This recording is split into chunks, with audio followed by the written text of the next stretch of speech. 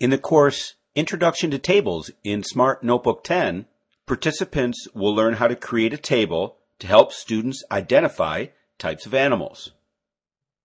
The course will walk you through adding and moving tables on your workspace, inserting and formatting text in your table cells, how to add additional rows and columns, as well as how to delete and merge cells together.